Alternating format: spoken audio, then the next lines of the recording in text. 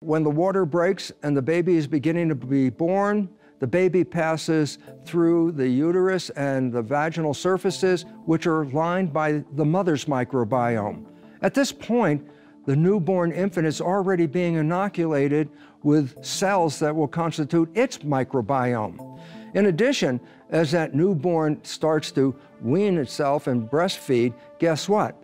It also picks up the microbiome components of the mother's skin, and it's inoculated onto the skin of the newborn. The microbiome is picked up immediately after birth and is added to as the child begins to develop.